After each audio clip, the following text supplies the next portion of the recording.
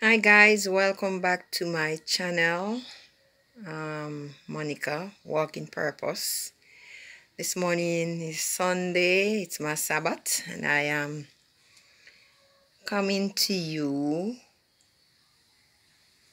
with things being done a little different. Okay, this morning or this afternoon I should have said I want to take you through 3 steps why you need Jesus. Yes, you heard me correctly. 3 steps why you need Jesus. Jesus loves you and He desires a relationship with you and to give you full joy and purpose. So that's the reason why you need Jesus in your life.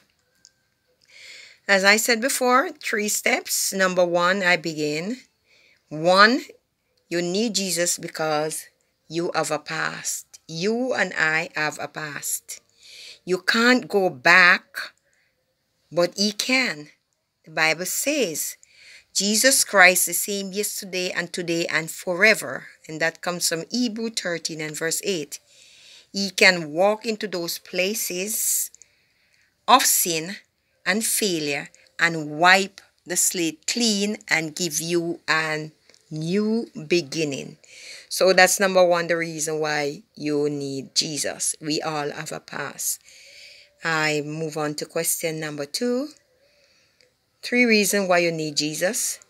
Because you need a friend. Yes, we all need a friend. Jesus knows the worst about you and I. It doesn't matter what somebody wants to say. It doesn't matter. The final says that Jesus knows the best, the worst of us and the best of us. Yet He believes in the best. Why? Because He sees you not as you are, but as you will be when He gets through with you. What a friend. Huh? Really? What a friend. No wonder somebody says the best friend to have is Jesus. And the only thing you need to do is to trust Him. I goes on to number 3.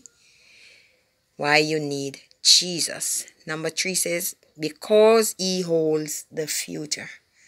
So it doesn't matter what is going on. There's only one man who holds the future, and His name is Jesus. And this is the reason why you need Him. Who else are you going to trust? Can you answer that question? Who else are you going to trust? You dare not trust your own. The songwriter already said that. In His hands you are safe and secure. For today, tomorrow, you are safe. And for all eternity, you are safe. His word says, for I know the plans I have for you, plans to do good and not evil, to give you a future and hope in those days when you pray. I, God, will listen. That scripture is found in Jeremiah 28 and verse 11 to 12. If you'd like to begin a personal relationship with Jesus Christ today, then you can pray this prayer with me. Lord Jesus, I invite you into my life. I believe you died for me and that your blood pays for my sin and gift of eternal life. By faith, I receive that gift. By faith, I receive that gift, and I acknowledge you as my Lord and Savior, Jesus Christ. If you have prayed this prayer with me, then you have the right to say that you are forgiven of your sins, you are washed and you are cleansed, and you are now a child of God. If any at all, this has been a blessing to you, I would love for you to share it, like it, and subscribe to my channel. I am your girl, Walking Purpose, Monica Miles. Shalom. God bless you.